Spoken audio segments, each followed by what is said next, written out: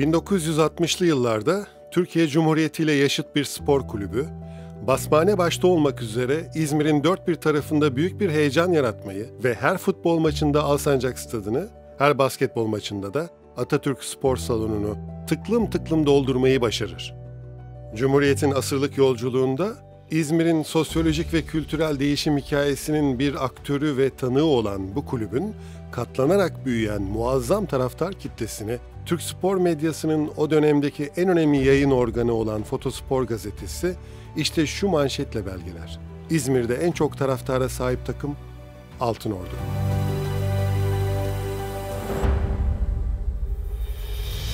...1916 yılında Birinci Dünya Savaşı henüz sürerken İzmir'de kalpleri spor aşkıyla çarpan ve çoğu şimdiki Atatürk Lisesi'nde, o günkü adıyla İzmir Sultanisi'nde okumakta olan basmaneli gençler, gayri nizami arsalarda birçok mahrumiyetler içinde spor yapmaktadır.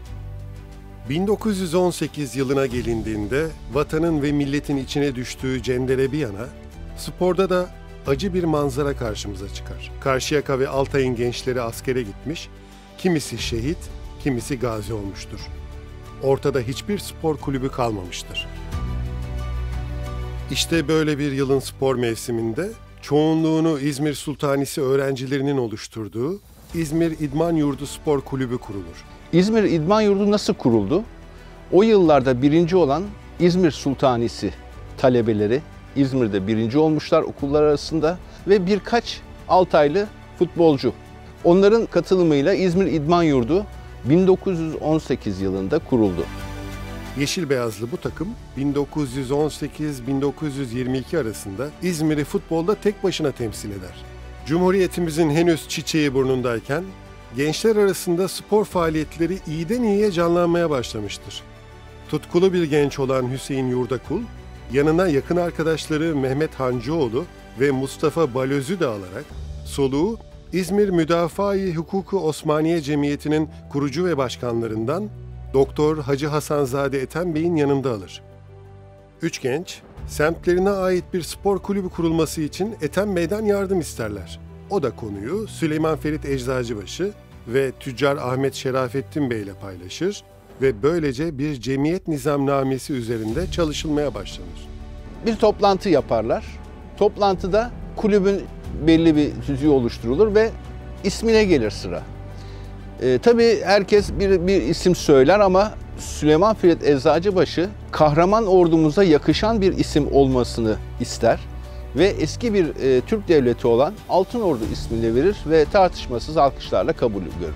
Böylece Altınordu Spor Kulübü, Cumhuriyetimizin henüz ikinci ayı dolmamışken, Kuvayi Milliye yıllarında kader birliği yapan bir grup Türk aydını tarafından İzmir'in merkezindeki Milli Kütüphane karşısında kurulmuş olur. Türkiye Cumhuriyeti'nin ilk spor kulübü olarak tarihteki yerini almıştır. Altınordu Kulübü 26 Aralık 1923 yılında İzmir'in Namazgah, Basmane semtinin gençleri tarafından kuruluyor aslında. Alsancak'ta Altay var, karşı tarafta Karşıyaka var. Burada başka kulüp yok. Bu bir ihtiyaç. Altınordu renklerindeki kırmızı, Kurtuluş Savaşı'nın isimsiz kahramanlarının kanından, lacivert ise sağlamlığı ve gücü temsilen çelikten gelir. Süleyman Ferit Eczacıbaşı, Altınordu'nun hem isim babası hem de kurucu başkanı olarak anılacaktır. Süleyman Ferit Bey şu andaki Eczacıbaşı ailesinin dedeleri oluyor. Bundan da biz tabii çok gururluyuz. Çünkü şu anda Eczacıbaşı ailesi de memleketimize çok önemli hizmetler yapan çok önemli bir kuruluş. Beni en çok etkileyen şu, Süleyman Ferit Bey bir gün kendisine böyle hayatıyla ilgili sorular sorulduğu zaman diyor ki, benim diyor hayat düsturum şudur, yurdunuzdan aldığınızı yurdunuza veriniz. Ya şimdi bu kelime böyle herkesin söyleyeceği bir kelime değil. Her baba yiğit bunu söyleyemez yani. Kendi kurumsal kimliğimizi oturttuğumuz önemli figürlerden bir tanesi Süleyman Ferit Bey. Yani yurdunuzdan aldığınızı yurdunuza veriniz diyor. Ben de şu anda onu yapıyorum. Başkan Eczacıbaşı'nın ortaya koyduğu Tunç heykel hatırası üzerine Altınordu İzmir İdman Yurdu karmasıyla Altay Karşıyaka Gençler Birliği karması karşı karşıya gelir. Altınordu İzmir İdman Yurdu karmasının 2-1 kazandığı maçta ilk golü atmak kulübün kurulmasına ön ayak olan gençlerden biri olan Hüseyin Yurdakul'a nasip olmuştur. Bu maçtan 6 gün sonra yıllardır birbirlerine samimi kardeşlik hisleriyle bağlı olan Altınordulu ve İdman Yurdulu sporcular Altınordu Spor Kulübü çatısı altında birleşir ve başkanlığa oy birliğiyle Doktor Hacı Hasanzade Ethem Bey seçilir. Ülkemizde bir kulübün isminin bir mahalleye verilmesi ilk kez Altınordu ile yaşanacaktır. Altınordu mahallesinde her yer kırmızı laciverttir. O yıllarda İzmir'in her bir spor kulübü adına çeşitli tarihlerde spor bayramları düzenlenmesi bir gelenektir. Altınordu'nun ilk spor bayramı İzmir valisi Murat Bey himayesinde şimdiki Alsancak, o zamanki adıyla Punta semtinin sahasında 1 Şubat 1924 tarihinde kutlanır. Etkinliğe Gazi Mustafa Kemal Paşa adına teşrif eden Muhafız Taburu Kumandanı Sabri Bey, Altınordu Hatıra Defterine şu satırları yazar. En büyük kuvvet birliktedir. Gençlerin her halde birliği tevlid eylemeleri ve bu vahdeti teşkil eden kulüplerin teşkili şayan-ı şükrandır. Altınordu Kulüp Merkezi, Doktor Hacı Hasanzade Ethem Bey'in Gazi Kadınlar Sokağı'nın başındaki evinin bir bölümüdür. Daha sonra Altınordu, Alsancak sahasının yanındaki ilkokulun bir odasını kiralar ve ilk kongrede 29 Eylül 1924'te burada gerçekleşir. 1924 yılı Ağustos'unda İzmir'in eleme usulü bir turnuva olarak düzenlenen ilk mahalli ligine Altınordu, Altay, Karşıyaka Gençler Birliği, Sakarya, Altınay, Hilal, Yıldız ve Tayyare takımları katılır. Finalde Mesut Uzlu'nun attığı golle öne geçen Altınordu, ikinci yarıda 3 gole engel olamaz ve böylece İzmir Mahalli Ligi'nde ilk şampiyonluğu Altay kazanmış olur. Altınordu ise bu ligdeki ilk kupasını 1926-27 sezonunda kaldıracaktır. Statü 1924'te bir turnuva şeklindeydi. Daha sonra lig haline getirdiler. 3 ayrı grup olarak 1926-27'de 3 ayrı grup yapıldı. Kırmızı, sarı, mor gruplar şeklinde. Birinci bir yerde Altay, bir yerde Karşıyaka, bir yerde Altınordu çıktı ve bunlar playoff şeklinde oynadılar. Altınordu Karşıyaka'yı yenince Karşıyaka Altay berabere kaldı. Dolayısıyla Altınordu Altay maçında Altınordu'ya beraberlik, Altay'a galibiyet lazımdı. 2-2 biten maçın sonunda Altınordu ilk şampiyonluğunu, mahalli lig şampiyonluğunu almış oldu. 1926 yılı başlarında Karşıyaka Gençler Birliği takımının Mamako lakaplı sporcusu Sayım, İdman Yurdu dönemindeki arkadaşlarının yanına Altınordu'ya döner. Sayım Seymener, İzmir'in çok iyi tanıdığı bir kişidir. Bu kişi Altınordu'da daha önce nüfuz etmiş olan bir aile ocağı, centilmen, fair play kurallarına uygun, Altınordu zaten öyle kuruldu. Samimi bir aile ocağı olan Altınordu'yu bir kez daha atağa çıkarmıştır. Tilkilik'teki kulüp binasının yanına voleybol ve basketbol sahası yaptırmıştır. Ve bütün futbolcularına, sporcularına da söylemiştir. Ne şan, ne menfaat, sadece spor için yapacaksınız şeklinde pankartlar astırmıştır. Ve Altınordu'yu tam manasıyla bugünkü günlere ilk nasıl söylüyoruz şu anda, iyi birey, iyi vatandaş, iyi futbolcu, onu 100 yıl önce oturtan kişidir. Çünkü Atatürk'ün nutuklarda gürbüz kelimesi geçmektedir. Aynı zamanda ahlaklı ve çevik olmasını isterim der. Altınordu bu mottoyu çalıştırmıştır tamamıyla. Mamako Sayım, İzmir'in çeşitli semt sahalarında ve okullarında top koşturan kabiliyetli gençleri Altınordu'ya kazandırmak için bir organizasyon kurar. Sayım Seymener, aslında günümüzdeki ismiyle bir nevi scout ekibi kurmuştur. Bu ekip, karantina ve buca sahalarına, Amerikan Koleji gibi okullara gitmekte ve kabiliyetli gençleri izlemeye almaktadır. Bu çabaların sonucu olarak Sait Altınordu, Adil Bümen, Mazhar Öksüz, Cemil Şatır, Vedat Düzkan ve Hamdi Toptop gibi futbolcular kulübe kazandırılmış ve birlikte oynamalarını sağlayan istikrar anlayışı sayesinde 1940'ların sonuna dek düzenlenen İzmir Şampiyonası'nın 6'sında kupayı Altınordu kaldırmıştır. 1928 yılında karantina sahasında keşfedilip kulübe kazandırılan İzmir'in sembol sporcusu Sait Altınordu, futbolculuğunun yanında karakteriyle de izler bırakmıştır. 4 kez A milli takıma seçilen Altınordu, Türkiye'yi Berlin 1936 yaz olimpiyatlarında temsil eden milli takımımızda gösterdiği performansla Alman izleyiciler tarafından ayakta alkışlanır. Orta saha oynuyor. 8 numara forma giyiyor. Tek forma Altınordu formasını giyiyor. 27 yıl.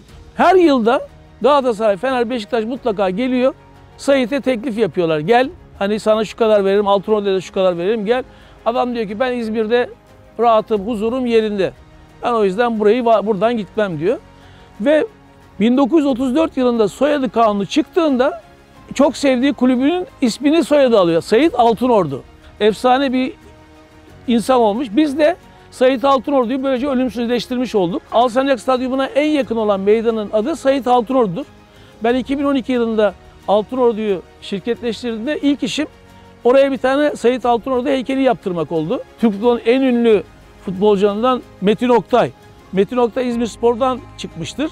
Metin Oktay diyor ki ben diyor İzmir'de diyor Altınordu maçlarını, İzmirspor'un maçlarını, Göztepe'nin maçlarını izlerken diyor kendime hep Sait Altınordu'yu örnek alırdım. Yani hep de o yüzden de diyor ben Galatasaray'a da geldiğinde kaç numaralı formayı istiyorsun Metin dedikleri zaman ben 8 numara alayım diyor. Çünkü Sait Altınordu 8 numara giyiyor. Şimdi Metin Oktay'ın dahi yani örnek aldığı bir futbolcudan bahsediyoruz. Metin Oktay da bugün bütün Türkiye'nin örnek aldığı bir efsane futbolcu. Şimdi bir yetişme tarzı var. Yani bir insan okuyarak veyahut görerek veyahut dinleyerek alır bir şey. Yani benim önümde hocalarım vardı. Biz Sait Altınordu rahmetli. O bizim çocukluğumuzda bir kahramandı. Yani ona baka baka topa nasıl vurulur, ne edilir. 1953'te Ödemiş'te yapılan bir hazırlık maçında ileride Türk futbolunun ve Galatasaray'ın sembol isimlerinden biri haline gelecek olan Damlacık Spor Kulübü'nden Metin Oktay, Altınordu formasını ilk kez giyer ve bir de gol atar. Bu süreçte Metin Oktay, Sait Altınordu'nun öğrencilerinden biridir. Oktay, 1954-55 sezonunda İzmirspor'a transfer olur ve bir lig maçında Altınordu'ya 3 gol birden kaydeder. 1968'de Fenerbahçe maçı öncesi moral vermek için Altınordu antrenmanına katılan Metin Oktay'ın bu kulübe olan sevgisi bilinmektedir. Meşhur Bir Baba Hindi tezahüratı da Sait Altınordu'nun oynadığı bir maçta ortaya çıkar. Sene 1951, rakip Altay'dır. Maç öncesi bir Altınordu taraftarı koltuğunun altında bir hindi ile beraber sahaya Kaptan Sait Altınordu'nun yanına iner ve galibiyet halinde hindiyi yılbaşı armağanı olarak vermek istediğini söyler. Altınordu o gün Memduh Gezer'in golleriyle 2-1 kazanır. Maç sonunda Alsancak stadını inleten bir ses duyulur. Bir baba hindi, eyvallah. Binlerce Altınordu taraftarı hep bir ağızdan bu tezahürata katılır. Yıllar içinde Altınordu amigosu Sarı Yaşar Tunçses tarafından bu tezahürat zenginleştirilir ve Bir Baba Hindi tezahüratı Altınordu tarihindeki yerini alır. Bir baba hindi! Eyvallah! Baba hindi şimdi! Eyvallah! Bir anda sende! Eyvallah! On sana yeser! Eyvallah! Ordu! Altın! 1927, 1932 ve 1935 yıllarının Türkiye şampiyonluğu final maçlarında sırasıyla Muhafız Gücü, İstanbulspor ve Fenerbahçe'ye kaybedecek olan Altınordu, böylece toplam 3 kez Türkiye ikinciliğiyle yetinmek zorunda kalır. Altınordu, 1937'de kurulan milli küme maçlarında İstanbul'un üç büyükleriyle çetin bir rekabete girer ve İzmir halkına büyük bir heyecan yaşatır. Yeditepe'li şehrin takımlarını defalarca mağlup eden Altınordu'nun özellikle Taksim stadındaki 4-3'lük Beşiktaş zaferi unutulmazlar arasında yer alır.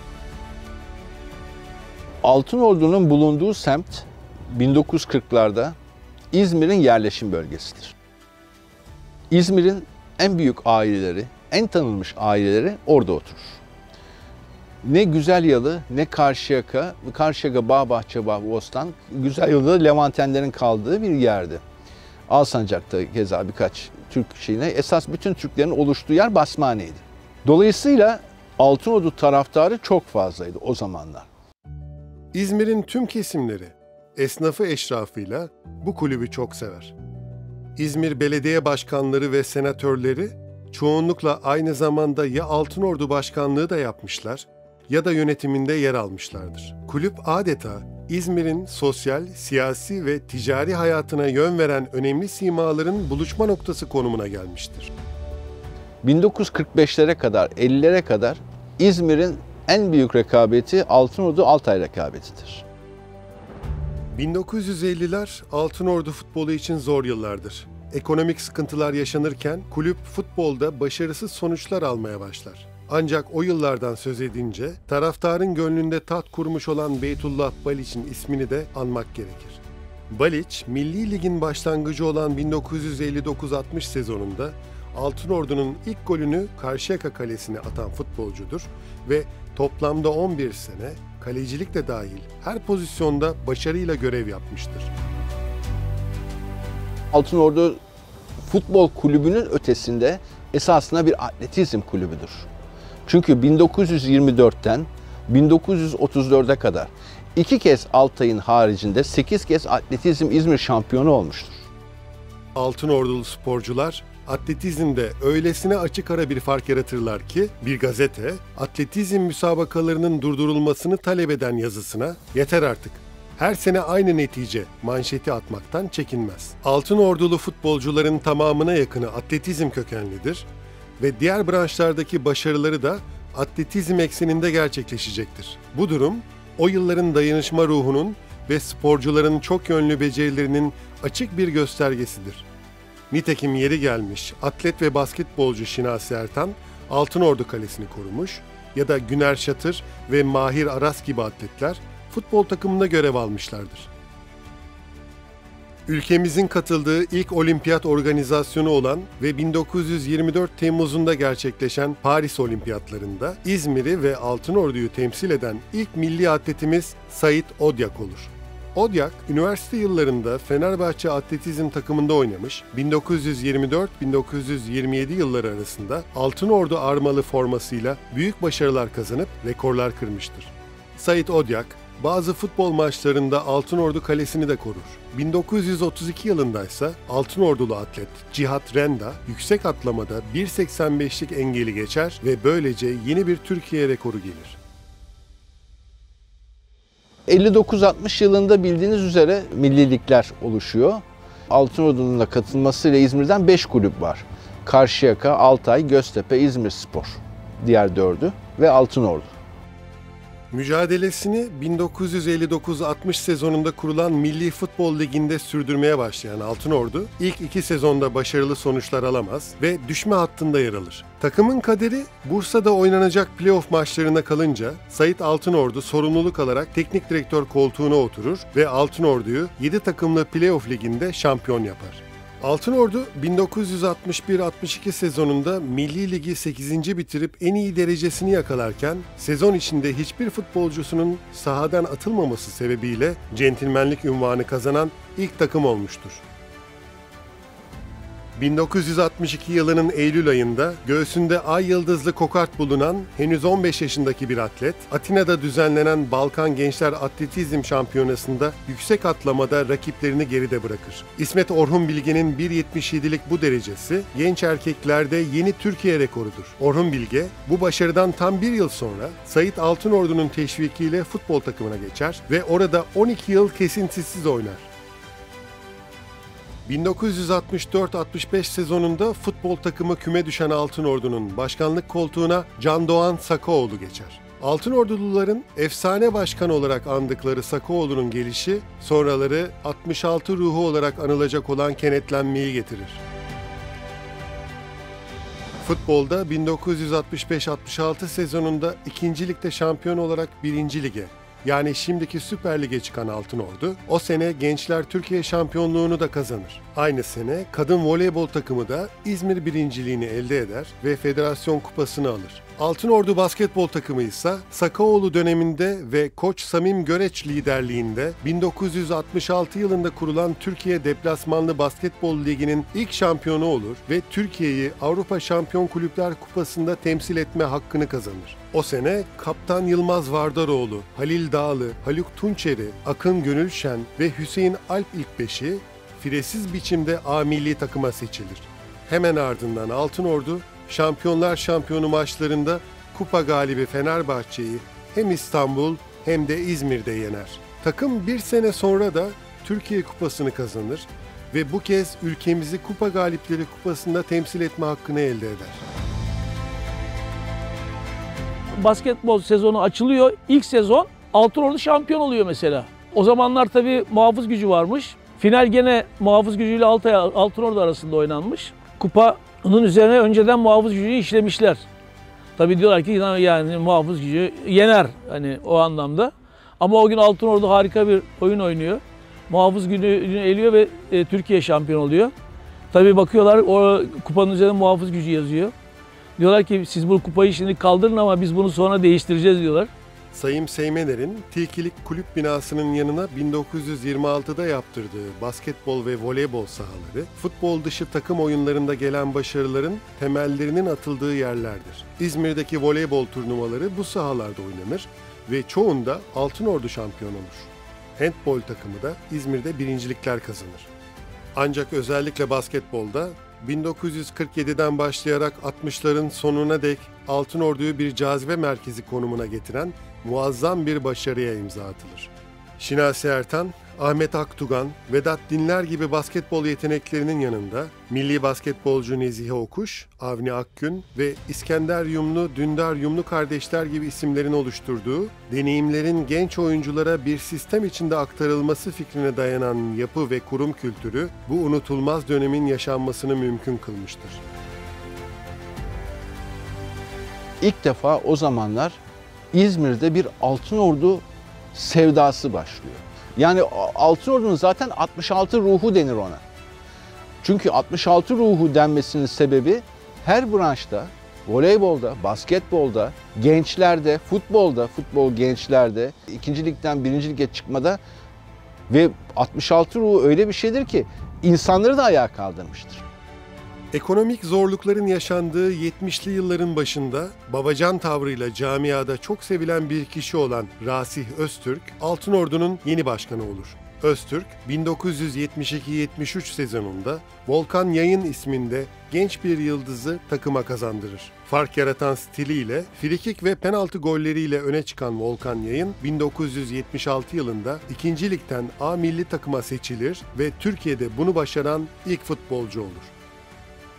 Meşhur bir yıldır 80-81 yılı. İzmir'de 3 tane İzmir kulübünün at başı yarıştığı bir sezondur. Karşıyaka, Göztepe ve Altınordu. Üçünün de maçları 30 binlik, 80 binlik. Bir Altınordu Karşıyaka maçı oynuyor 30 binlik. Altınordu Göztepe maçı oynuyor 50 binlik. Karşıyaka Göztepe maçı oynuyor 80 binlik. Yani bu taraf o heyecanı gördü. Karşıyaka Göztepe arasında rekabet o zaman başladı. Daha önce böyle bir rekabetleri yoktu Karşıyaka ile Göztepe'nin. Altınordu 80'li yıllarda 2. Lig'dedir ve orada tutunmayı başarır. Ancak 91-92 sezonunda 3. lige, 95-96 sezonunda da amatör kümeye düşmekten kurtulamaz. 90'lardan sonra artık tamamıyla Altınordu semtini kaybetti. Basmane tamamıyla orada oturan ailelerin hepsi Karşıyaka'ya ve Göztepe'ye gittiler. Ve Altınordu semtini kaybettikten sonra Altınordu da kaybetti. 1996 yılında amatör kümeye gidiyor ve artık kulüp valiliğe teslim edilme aşamasına geliyor. Ama orada bir idealist kalkıyor ayağa. İlyas Gönen. Bu kişi hayır diyor, Altınordu yaşayacak diyor. Kapanma noktasına gelen kulüpte başkanlık görevini İlyas Gönen ve Doktor Salih Mertan gibi idealist Altınordulular üstlenir ve Altınordu'nun amatör kümede de olsa yaşamasını sağlarlar. 7 yıl amatör kümede şampiyonluk mücadelesi veren Altınordu, eski futbolcularından Şener Öztürk'ün başkanlığında yıllar sonra 2002-2003 sezonunda yeniden 3. Lig'e merhaba der. Kulüp bu tarihten sonra 2012'ye dek profesyonel liglerde inişli çıkışlı bir grafik sergiler.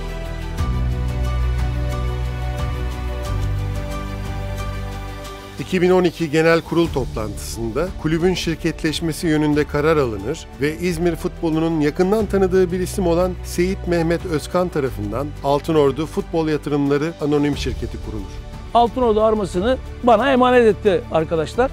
Biz de bu emanete karşılık onlara dedik ki biz size şampiyonluk vaat etmiyoruz. Biz size mutluluk vaat etmiyoruz. Benim bir tek hayalim var. Şu İspanya'nın kuzeyinde bir tane Atletik Bilbao var. 3 milyon nüfusu var. Bu 3 milyon nüfuslu yerden adamlar sadece Bask bölgesinde doğan çocuklardan takım kuruyorlar. İspanya'nın La Ligası'nda 90 yıldır düşmeden oynuyorlar. Bunlar dedim yani 3 milyon insanla yapıyorlarsa biz burada neden 70-80 milyon insanla yapmayalım? Benim hayalim var dedim. Bu toprakların çocuklarından çok özel oyuncuları yetiştirmek, sürdürülebilir başarılar elde etmeyi bilen bir kulüp yaratmak, dünya kulübü yaratmak ama yetiştirici kimliğiyle tanınan olsun dedik. Ben babadan bir kere zaten sanayiciyim. Gözümü hastanede açtım, demir atölyesinde açtım. Ben hayatım boyunca hep ürettim. Burada da insan yetiştiriyoruz. Ben bu işe başladığımda 2007 yılında ben bu işin kolay olur sanıyordum. İnsan çıkmıyor öyle iyi birey, iyi vatandaş, iyi birey artı iyi vatandaş artı iyi futbolcu. Olmuyor öyle. İyi birey oluyor, iyi vatandaşta eksiklik var, tutmuyor. İyi vatandaş oluyor, iyi bireyde problem var, tutmuyor. O kadar çok bu 3 tane ana parametrenin içinde o kadar çok değişken var ki sonsuz ya. Dünyanın en zor işi insan yetiştirmek. Bir de biz şimdi insan yetiştirmenin içinde de bir de özel bir kul var. Üst düzey kalite ve kapasitede futbolcu yetiştirmeye çalışıyoruz. Özkan, Altınordu AŞ'nin başkanı olurken Hüseyin Eroğlu da teknik direktör olarak takımın başına geçer. Biz şampiyon takımız. Sizler bu şampiyon takımının çok değerli futbolcularısınız. Muhteşem performansla, arkadaşlıkla, kardeşlikle getirdiğimiz şampiyon olduğumuz bu ligi muhteşem bitirelim. Hüseyin Eroğlu kardeşimiz A takım antrenörü oldu. 2012'de başladık. 2022'ye kadar geldik yani. Hani çok önemli. Mesela Türk futbolunda bu da bir ilktir. 11 sezon aynı teknik direktörle giden ilk kulüp olmamız lazım. Yeni dönemin başlamasıyla Altınordu 2 sezon üst üste şampiyon olur ve önce 2. lige sonra da 1. lige yükselir.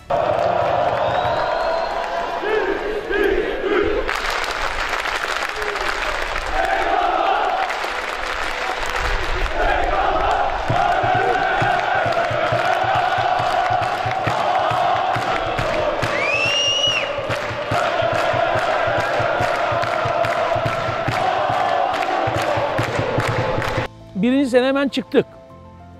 Kadroyu biraz daha güçlendirdik. 2'de de hemen çıktık. Biz bir anda 2 senede kendimizi 1. ligde bulduk. Biz 1. lige geldiğimizde 1. ligde 3 yabancı vardı. Biz de diyorduk ki yani biz 1. ligde de işte burada 3 sezon kalırız. Bir anda 1. ligde yabancı sayısı 5'e, Süper Lig'de de yabancı sayısı 8'e çıktı.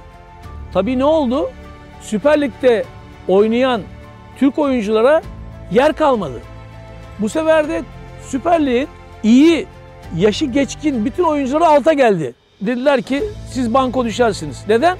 Çünkü biz yabancı futbolcu oynatmayacağız dedik. Oynatmayacağız dedik. Ve biz bunu tam 7 sezon aslanlar gibi Türk insanına, Türk futbol kamuoyuna gösterdik ki illa yabancı ile oynamak şart değil. Altınordu 1. ligde mücadele ettiği dönemde playoff iddiasını 3 kez son haftaya kadar taşır. 2020-21 sezonunu 60 puanla 6. sırada tamamlayarak tarihinde ilk kez 1. lig playoff etabına katılmaya hak kazanan Altınordu, finalde Altay'a 1-0 yenilerek Süper Lig'de mücadele etme şansını kaçırır. Özkan, yarışmacılığı değil yetiştiriciliği ön planda tutmaya devam edeceklerini ve değerlerini koruyacaklarını vaat ederek hangi büyük kulübün taraftarı olursa olsun herkesin ikinci takımının Altınordu olmasını talep etmekte. Kendimiz oyuncular yetiştirdik. Hem de işte Çağlar Söyüncü ile başladık. Cengiz Ünder'le devam ettik. İkisi de bizim gururumuzdur. A milli takımımızın da şu anda direkt oyuncularıdır. Yani Süper Lig'de ve 1. Lig'de çok oyuncumuz var oynayan. Ve aynı zamanda antrenör de yetiştirdik. Gelecekte bunlar da teknik direktör olarak Türk futbolunda rol alacaklar. Altınordu, kurulduğu günden bu yana altyapıya önem veren bir kulüp olsa da 2012'den sonra tam anlamıyla bir futbolcu üretim merkezine dönüşür. Kulüp, 2012-2023 yılları arasında genç milli takımlara tam 76 oyuncu verir. Altınordu sürece odaklanır, tesislere büyük yatırımlar yapmaya ve devrim niteliğinde işlere soyunmaya devam eder. Benim derdim arkadaşlar, sürdürülebilir bir kulüp, kendi öz kaynağıyla devamlı alttan gelecek. Üste 23 yaşına geldiğinde güle güle diyeceksin sana, hadi bakalım Allah yolunu açık etsin, tam profesyonellik yıllarında git Avrupa'da oyna. Real Madrid'lerde oyna, Barcelona'larda oyna. Altınordu'da en büyük yatırım, Türkiye'de belki de en çok göz ardı edilen kaynağı, insana yapılmaktadır. Bu yalnızca genç sporcular için değil, antrenörler için de geçerlidir. Altınordu'nun anaokulu olan İzmir Yeşilyurt Altınordu Futbol Okulu'nda 1000'den fazla çocuk spor yapar. 3 yaşından itibaren onlara sporun ana dallarından jimnastik eğitimi verilir. Temel spor ve futbol eğitimi ise 5 yaşında başlar, 11. yaşın sonuna dek sürer. Kısa adı AFO olan Altınordu Futbol Okulları ise 2023 sonu itibariyle 56 il ve 125 ilçedeki 200 futbol okulunda yaklaşık 21.000 çocuğu ağırlar. Anadolu'nun dört bir yanındaki bu çocuklar her bölge için belirlenen lokalizasyonlarda 365 güne yayılan bir turnuva takvimi içinde mücadele ederler. Altınordu'nun futbol uzmanları bu turnuvaları dikkatle izler ve AFO öğrencilerinin en yeteneklilerini aileleriyle görüşerek İzmir Torbalı Metin Oktay yerleşkesindeki Alfa'ya, Altınordu Futbol Akademisi'ne davet eder. İçinde 4'ü doğal çim olmak üzere 8 futbol sahası, sporcu beden sağlığı merkezi, fitness, kriyoterapi, yüksek irtifa ve top tekniği geliştirme merkezleri de bulunan tesislerde çocuklar, tüm masrafları Altınordu tarafından karşılanmak üzere sayısı 30'u geçen antrenörleriyle beraber yatılı olarak kalırlar. O 12 İzmir Cup'ta bizim gerçekten gururumuzdur. Avrupa'nın en ünlü kulüplerinin 12 yaş takımları buraya geliyorlar. 72 takım, 36 tanesi yabancı, 36 tanesi Türk. Bunları burada güzel kapıştırıyoruz. Böylece biz de ölçümüzü alıyoruz. Yani hangi seviyedeyiz? Onlar bizi ölçüyorlar. Hepinize be! Herkes çok iyiydi. Ayağınıza sağlık çocuklar. Tebrikler! Hadi bakalım. Bir dahaki maçta da bunu istiyorum. Alkışla şimdi kendine. Şu anda mesela Avrupa'daki bütün yabancı kulüplerin akademileriyle üst düzey ilişkilerimiz iyi. Neden? U12 İzmir Cup sayesinde. Çünkü onları burada misafir ediyoruz. Onlara da Türk misafirperverliğinin en iyi örneklerini sunuyoruz. Türkiye modern dünyanın bir parçasıdır diyoruz yani. Bunu ispat ediyoruz ve U12 İzmir Cup şu anda Avrupa'da 12 yaş gruplarında bir numara. Bu da mesela ülkemize bizim kattığımız bir önemli bir değer. Süleyman Ferit Bey ne demiş? Bu topraklardan aldığınızı bu topraklara veriniz. Ben de her şeyimle vermeye çalışıyorum. İlkesel olarak kadrosunda yabancı futbolcu bulundurmamasından ötürü kimileri Altınordu'yu Türkiye'nin Atletik Bilbao'su, kimileri ise Barcelona'nın gıpta edilen La Masia okulunun Türkiye versiyonu olarak nitelendirir. Mottosunu iyi birey, iyi vatandaş, iyi futbolcu olarak belirleyen kulüp, genç sporcularına futbol dışında İngilizce, kişisel gelişim, futbol tarihi, sosyal medya, stresle baş etme, satranç gibi birçok alanda da eğitimler vermektedir. Tüm bunlarla emeğin kıymetini bilen, sorumluluk sahibi bireyler olarak yetişmeleri, iyi alışkanlıklar edinmeleri ve daha güçlü kişiliklere sahip olmaları hedeflenir. Biz ama yepyeni bir yola girdik. Artık bizim yolumuz yepyeni bir yol. Artık biz ta 2012'de söylediğim, Altınordu camiasına söylediğim yola geldik. Bu 10 yılda Allah'ımıza şükürler olsun hem futbolcular yetiştirdik hem tesisler yaptık.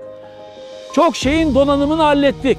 Artık biz şu anda sadece kendi öz kaynak oyuncularımızı oynatıyoruz. Biz daha önce bunu 4 tane falan oynatıyorduk. Şimdi artık 8 tane en az oynatıyoruz ve bu artık böyle devam edecek. Yani akademimizden mezun olan çocuklardan seçilmiş bir A takımımız olacak bizim.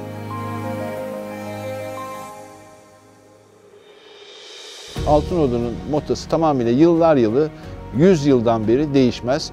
2012'de Seyit Mehmet Özkan gelir. Ortalarda bir başkası gelmiştir. Değişmez. Altınordu'nun olmazsa olmazı bu centilmenlik ve aile yapısında saklıdır. Altınordu ismi gerçekten çok değerli. Benden sonra yani gerçekten benim hayalim olan, sürdürülebilir başarılar elde edebilen, Türkiye Süper Ligi'nde ilk 5'e oynayan, Avrupa liglerine katılan hiç kimse kim demesin, söylüyorum, İspanya'nın Atletik Bilbao'su gibi bir kulüp yaratmak. Bu yolda da benden sonra geleceklere de zaten hep bunu söylüyorum, bunu tavsiye ediyorum ve vasiyet ediyorum.